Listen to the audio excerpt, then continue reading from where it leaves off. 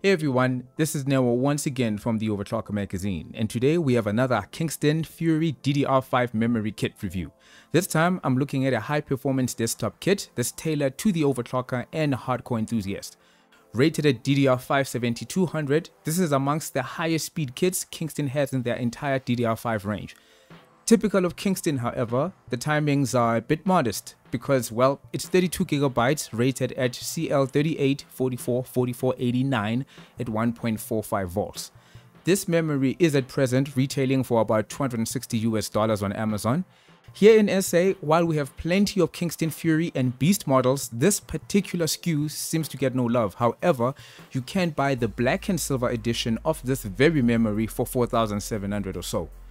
Going back to what I said about modest timings, there are retail kits from other DRAM vendors that use the same ICs that are rated at CL34.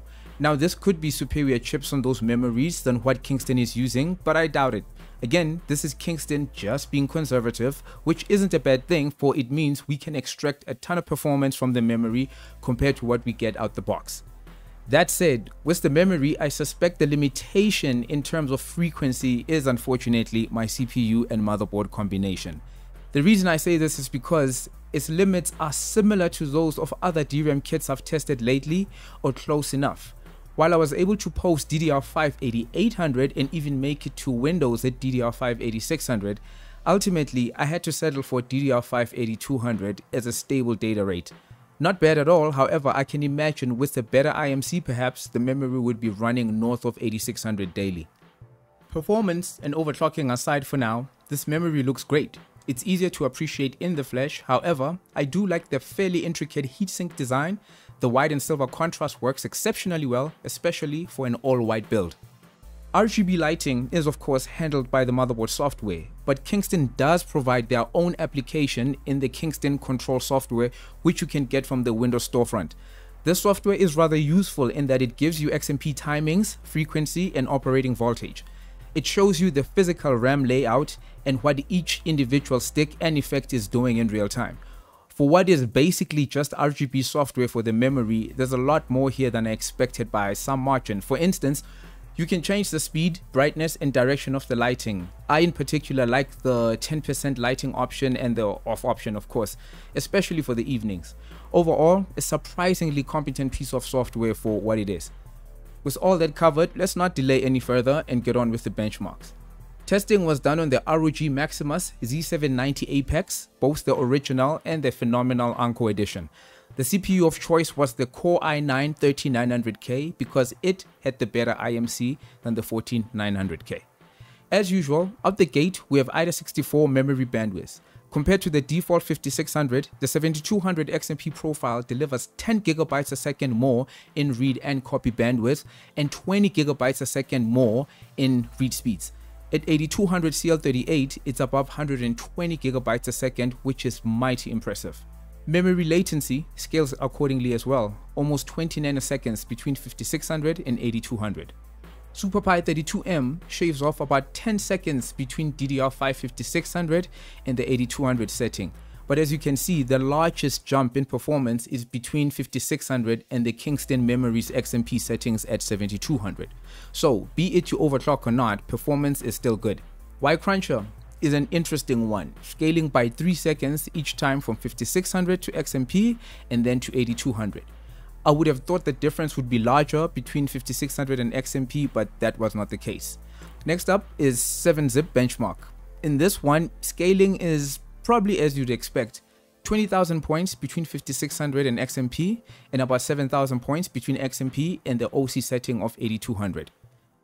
Handbrake video encoding is one of the tests where I expected a lot from the memory OC, but sadly this was not meant to be. There's literally 1 second between XMP and 8200 and about 2 seconds between 5600 and the XMP settings. Hardly worth the effort if this type of CPU dependent encoding is what you do. And then finally, we have Geekbench 6, of course, and it shows much better performance scaling in both single and multi-core results. The Kingston memory delivers a 1200 point advantage in the multi-core test, and when overclocked, gains an additional 1600 points or so. This benchmark responds very well to the memory subsystem. All that aside though, let's just get to the gaming benchmarks. First up is Cyberpunk 2077. I suspect GPU limitations here, but nonetheless, the 1% lows is where the difference is. DDR5 8200 has surprisingly good numbers, besting DDR5 5600 by a whole 19 FPS. Dying Light 2 is next, and here the difference is mostly in the average frame rates and noting the 1% lows. Great performance regardless of the memory settings, but the DDR5 8200 setting from the Kingston memory takes the lead by 18 FPS. Forza Horizon 5 performs exceptionally well on just about anything these days, but again we see that the 1% lows scale with the DRAM clock and settings. 17 FPS difference on the low end and 14 FPS difference, or advantage rather, in the average frame rate for the DDR5 8200 settings. Last we have Hitman 3. This game shows the best DRAM performance scaling of all. A 38 FPS advantage between DDR5 5600 and the Kingston memory when it's set to DDR5 8200. Even if you don't get that far, simply enabling XMP gets you 19 FPS on average. With the numbers covered, it's clear that the Kingston Fury DRAM is rather special. Not only does it look incredible, but it's the perfect kit for those all-white builds with some flair. Exactly what I'm planning on using it for in an upcoming video. This is high-speed memory. High-end memory, and it's far from cheap or what one would consider cost-effective. Moreover, Kingston, as stated earlier, is super conservative about their timings, and this memory could have easily been rated at CL36 with no change to the operating voltage. All that aside, you get memory that can clearly overclock, looks amazing, and will probably continue to do better with a DDR5 supporting CPU that is better than this one in terms of its IMC. And that's it for the Kingston Fury Renegade DDR5 7200 kit. Let me know what you think of the memory. Would you consider it? Do you have a system that can push it to its limits? Put your comments down below, and until next time, like, share and subscribe. Take care of yourselves, and peace.